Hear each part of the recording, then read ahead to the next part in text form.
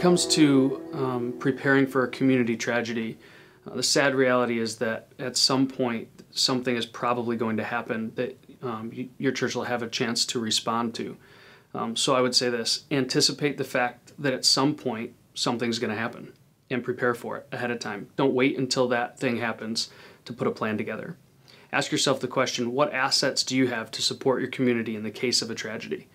It doesn't have to be tangible resources. It could be leadership, care, hospitality, safety, a safe place, and become that place that your emergency responders in your community would consider asking for support. Build those relationships now.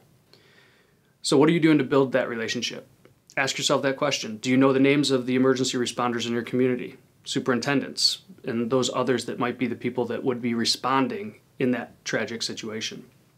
Maybe possibly consider going through a chaplaincy training program. Work to create that open line of communication so that the community knows who you are and you know who they are. Lastly, consider asking for support from outside of your community.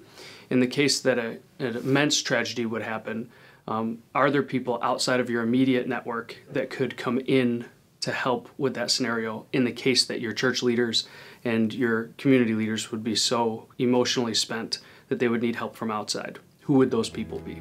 Thanks, and God bless.